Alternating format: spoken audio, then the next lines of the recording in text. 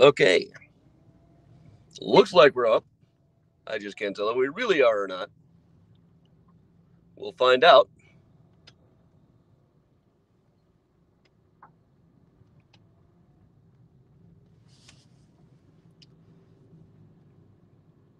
Okay, I can see the people. Wow, hey, Denise. Okay, this is working after a fashion. I can't seem to flip my camera around. Let's see. How do we do that? Can we do that? I'm in a different app here. Here, we'll just put it on me. All right. Hey, everybody. Hey, Carrie. Hey, Mary. Welcome, everybody. Hey, Pamela. All right, we're just using a different app. This should be streaming to several different platforms today. I haven't really been able to do that remotely. I remember I tried a while ago, and it wasn't quite working. Hey, Dad. Good morning, everybody. We're just going to cruise around a little bit here while I wait for people to get online. Good morning, everybody. Using a whole different app now. This should be broadcasting to Twitch and YouTube, just like one of the regular ones. I can't see quite as well, but I don't have anything annoying about stars up here either, so that's nice. Facebook got the notification. That's good. This is kind of slow and clunky, but it's working. Going through Safari, really.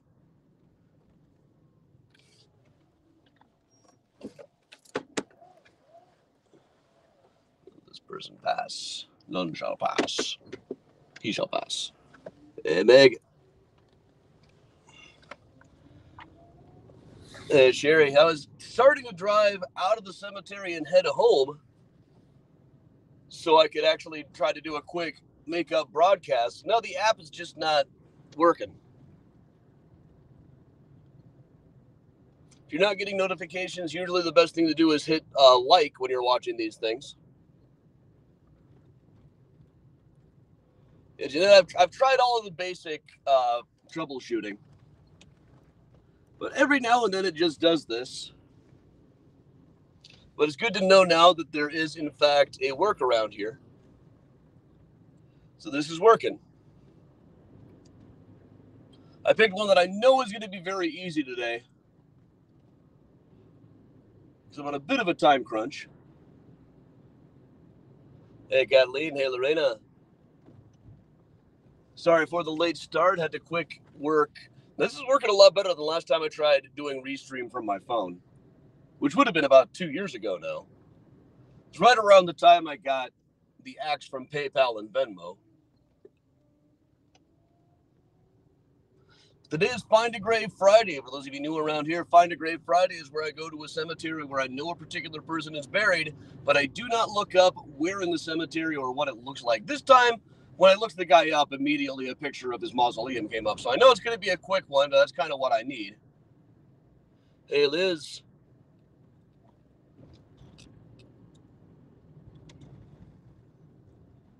Boker Tov, Lisa. We'll give it just another minute or so while we cruise around. One thing I have figured out how to do on this app is switch my camera around. Let me see if I hit this button. Extra camera. Settings.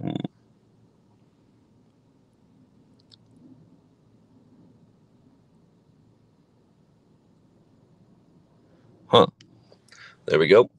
That do it? Yeah, that did it. All right. So you can all stop staring at me, and I can now pick my nose. All right, so welcome to Rose Hill Cemetery, everybody. It's warming up outside today. This is interesting. I'm glad I know I can do this now, so I can broadcast these morning mini tours on YouTube, Twitch, etc. Twitter, for that matter. Hey, Cesare and Carolina in Poland. So, all right. Welcome along to Find a Grave Friday. Today's subject should be a pretty easy one. We're going to find a guy who was involved in one of the wildest mayoral disputes.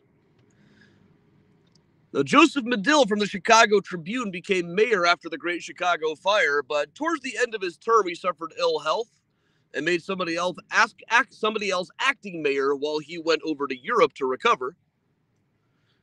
That guy did not get elected again, so the next mayor was a guy by the name of Harvey Colvin.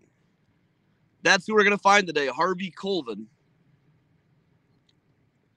Became mayor late 1873. But here's the thing: the city the state had passed a new like cities and villages ordinance which redid local elections, but nobody was really sure whether that applied to the mayor or not. So in early 1876, neither the Republicans nor the Democrats in Chicago acknowledged that there was an election. So a guy named Thomas Hoyne, namesake of Hoyne Street, not too far from here, in fact, it would intersect the cemetery, just hopped on up and said, okay, I'll run. So he ran for mayor. Nobody else did. He got 97% of the vote. But nobody was really sure whether this election was legit or not. So he went to the city hall, put up a sign that said mayor over the city council, a councilman's office door, and just proceeded to act as though he was mayor, presiding over meetings and stuff, while Harvey Colvin refused to leave. Quite reasonably, I would say, since they didn't really agree on whether there had really been an election or not. And eventually the council ruled that the election had been illegitimate. They had a special election a month later. Neither Colvin nor Hoyne even ran. That's what we're going to find today. We're going to find Colvin, section M. All right, this should be pretty quick. Mausoleum surrounded by air. Okay. What section is this? Here's section Q. Of course, we're working on cemetery numbering here, so Q, R. Logically, you'd think the next one would be C.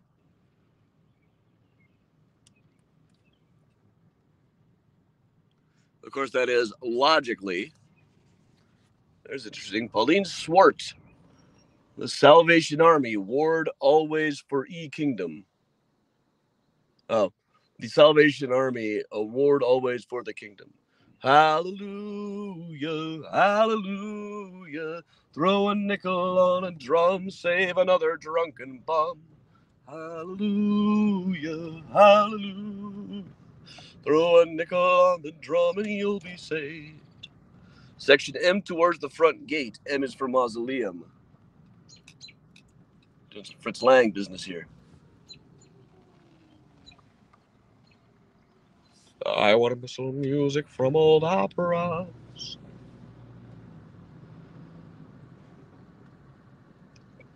Toward the front gate. Well, logically, I was going through a Q, R, etc. back over there, so M is probably going to be a little bit closer in. But now we're into the numbers.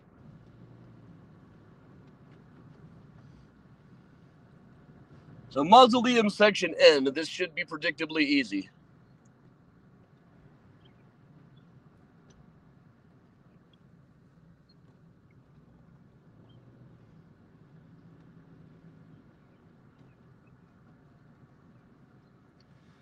Now, the Chicago Tribune's account of the disputed month or so where nobody could agree on who the mayor was are very amusing to read.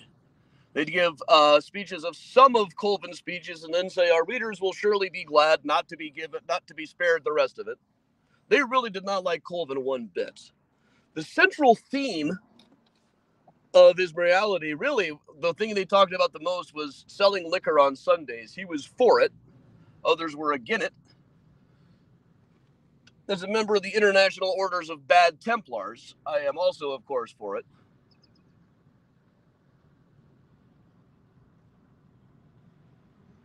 Section M. Let's see what we got here.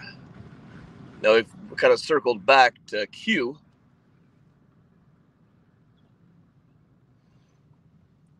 And below Q is L. Here's L again. That's all nice and logical. Is this also going to be Q? L addition.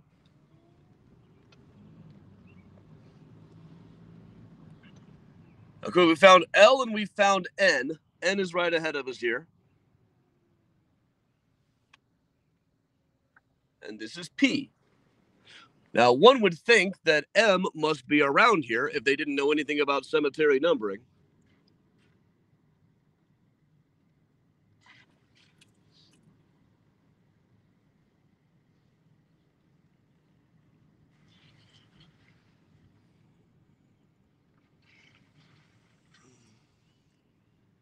And M, here we go.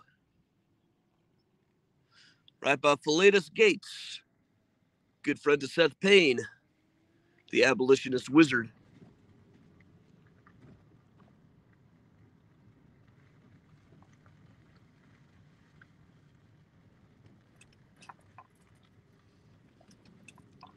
And I only really see the one mausoleum up here. But hey, you know, this is right in the tour route. Right over here by Francis Pierce.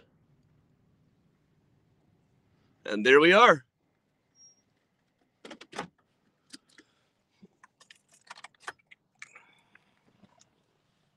Why, this was a snap. Just as I needed it to be. So boy, did I pick a good few days to head to New York with a school group or what?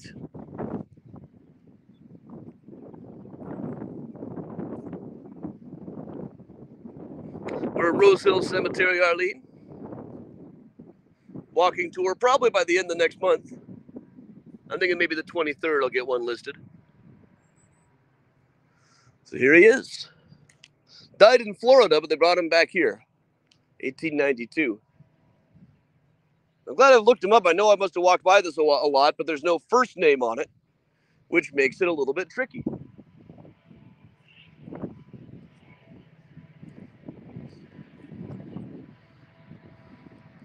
I like the weeping hinges here.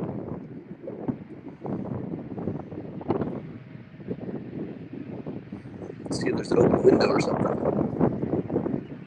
All right, yeah, he is in fact right about on the tour. Right over here, there's a guy who I think was involved in the trial.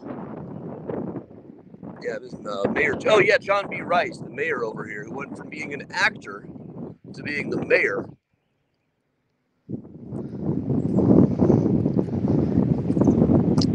Elected right after Lincoln's death, mainly because he was a member of Lincoln's same party.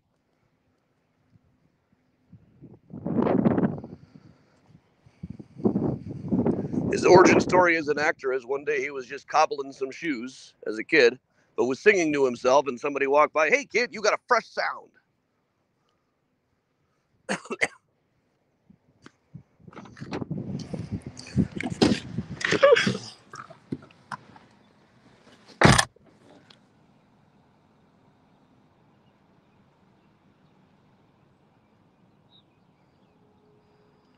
There's a Pointer Sisters version where they go all the way to 86. I must find this immediately. But all right, folks. So this was an interesting experiment, getting to use a whole different app, which will broadcast to the others. I don't know how stable it's been or anything.